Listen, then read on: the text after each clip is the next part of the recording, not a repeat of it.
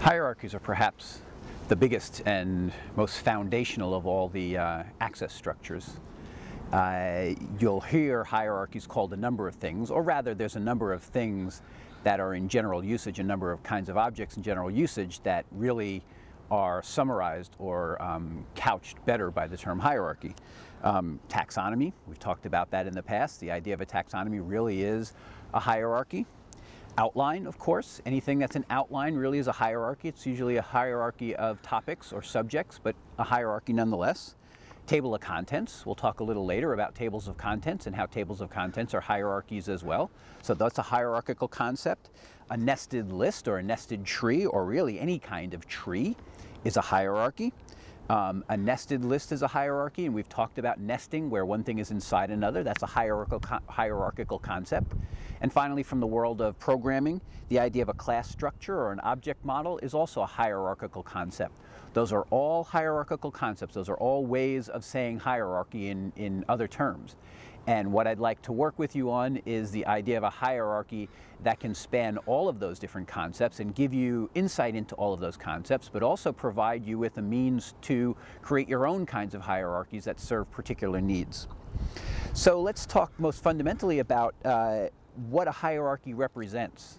In classical terms, we put hierarchies around things in order to classify them, and I think probably the word classification really is, it's not necessarily a hierarchical term, but its usual meaning really is a hierarchy. We put things in categories and subcategories, and we keep breaking those categories and subcategories down in order to properly name something, in order to give it its most definitive definition. We put it inside of some sort of hierarchy and we classify it that way. And as I say, a classification doesn't have to be a hierarchical classification, but generally when we think of categories, when we think of classifying things, when we think of categorization, we think in terms of a hierarchy and that parent and child structure. Of course, that is the fundamental feature of a hierarchy, is that it has parents and it has children, and that the children are somehow within the parents. They somehow inherit from the parents.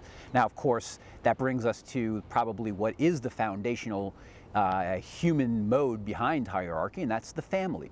The family structure that we all belong to, the structure of any species, really is a hierarchical structure, where the children, the descendants, right, those are all words borrowed directly from human relationships.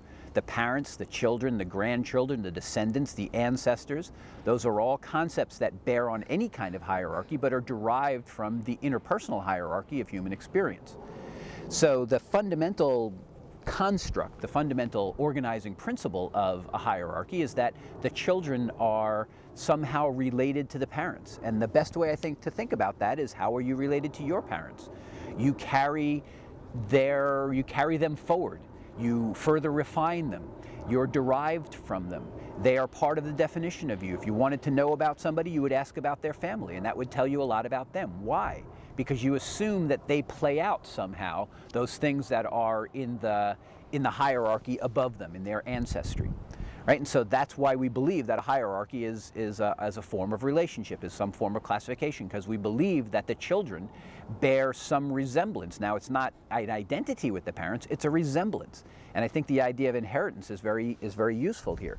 The children inherit qualities from the parents, but they also augment those qualities. They also refine those qualities. They also restrict some of those qualities and enhance others of those qualities.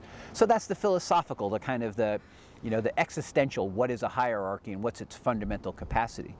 But really the way it's been used in history is this classification idea that I brought up, the idea that we have categories and subcategories, and by putting a thing, an object, an item in one of those categories inside of categories, we've somehow defined it. And I think the way that we've defined it is exactly that way. It inherits from its ancestry. It takes on certain qualities of its ancestry. It has common characteristics with its ancestry, but yet it refines them. And in another sense, it's a more detailed idea. So the idea behind a hierarchy is that the higher categories are more general and the lower categories are more specific. The lower categories make use of the properties of the higher categories and further refine them, further specify them, further detail them, give them more flesh, give them more substance. So that's what a hierarchy represents. That's kind of how it functions. That's its main idea. But what is it used for? What's the method? I mean, the definition I've given so far really could be any hierarchy from a parent-child structure and human relationships all the way to a table of contents. So let's talk a little bit more specifically about how an end user sees a hierarchy. Think about a book. What's the classic hierarchy that represents a book? A book has a hierarchical navigational structure. What's it called? Table of contents. Right? The table of contents is a hierarchical navigation structure that we have on a printed book. And what can you learn from that table of contents? When do you go to the table of contents? When is it obvious that the table of contents is where you should be? And the first thing to think about there is, well, when I don't know exactly what's in here, then I want to go to the table of contents. The table of contents, that hierarchy, is going to give me a very comprehensive overview of everything that's in there. We somehow believe that the small amount of information represented in that outline, represented in that table of contents, is an adequate descriptor of the large bulk of information. A book can be many thousands of pages long, and the table of contents can be as short as, a few lines. And somehow we believe that that table of contents is telling us what's in there. So the fundamental access or user need question that a hierarchy can answer is, what's in here? What's the range? What's the domain?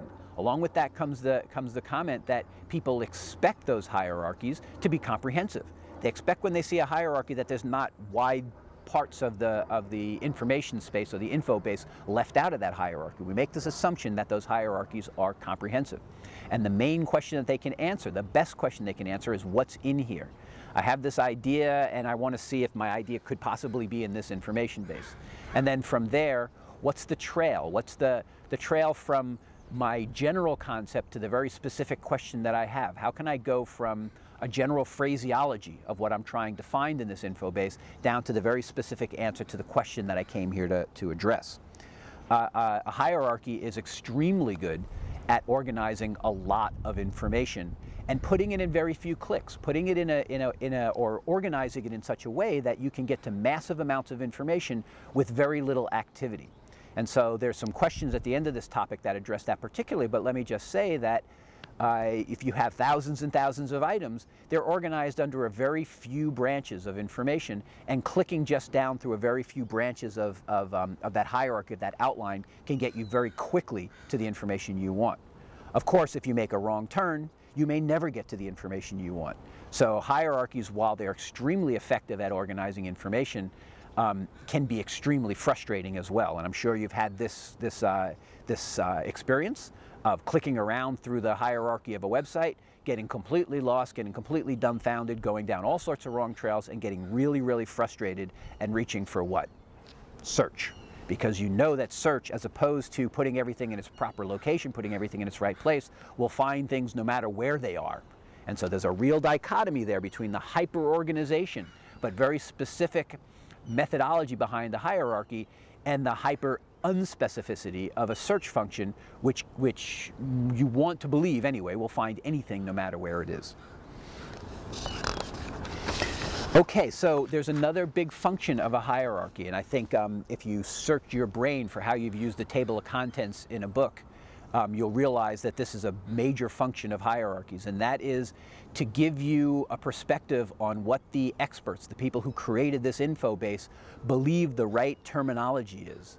You'll never find alternative expressions. You'll never find end-user terminology if it's not the terminology of the system. The hierarchy we suppose is giving us the proper names of things, not just any old name, but the proper names of things. So it puts a conceptual or a semantic framework around the information. It's another very important function. If I want to know how is something called, how do I use the language of this discipline, I'll look at a hierarchy, because that will give me a very quick and comprehensive view of the proper way to think about this information.